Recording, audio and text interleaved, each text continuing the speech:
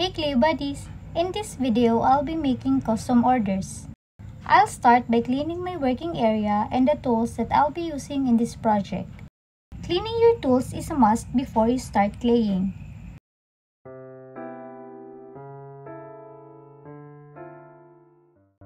I'm using a black clay to make the stethoscope. Some of the clay stains like color blue and black, so to prevent this color from staining the white clay, I made the body first, then the clothes, and let it dry before adding the stethoscope.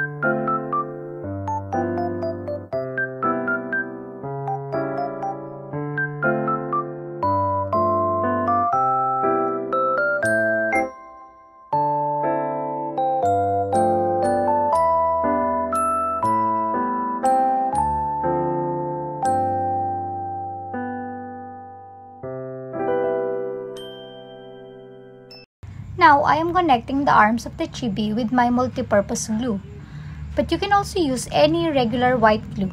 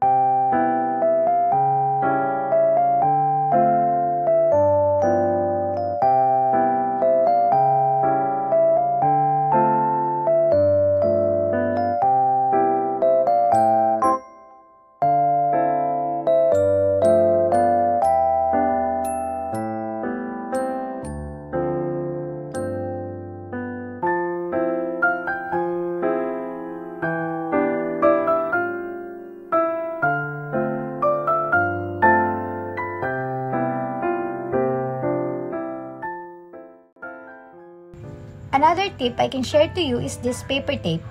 Just wrap it around and it will prevent our chibi hair to stain the white lab coat. This is best to use because it doesn't stick too well that may damage your clay project once you remove it.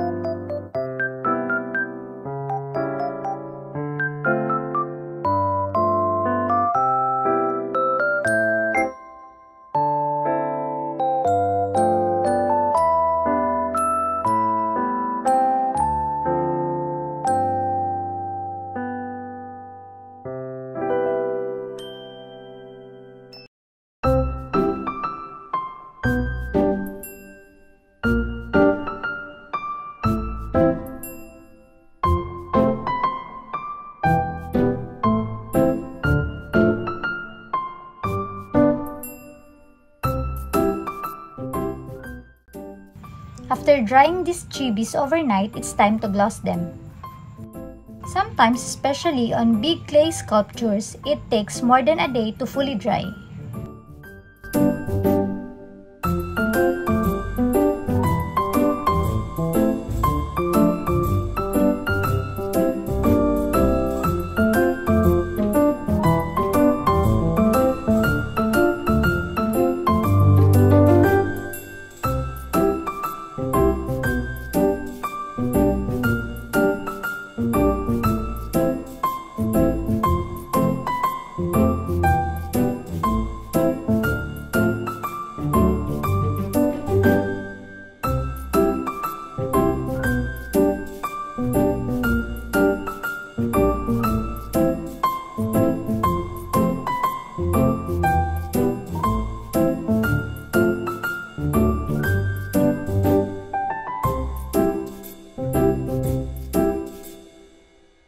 After applying the gloss, I let them dry again, then it's ready for packaging.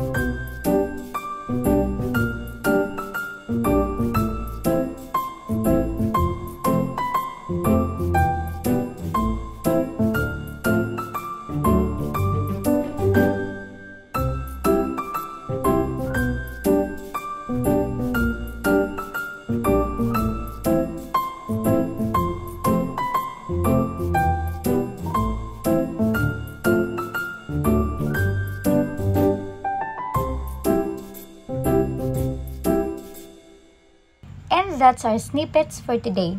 Happy claying, everyone!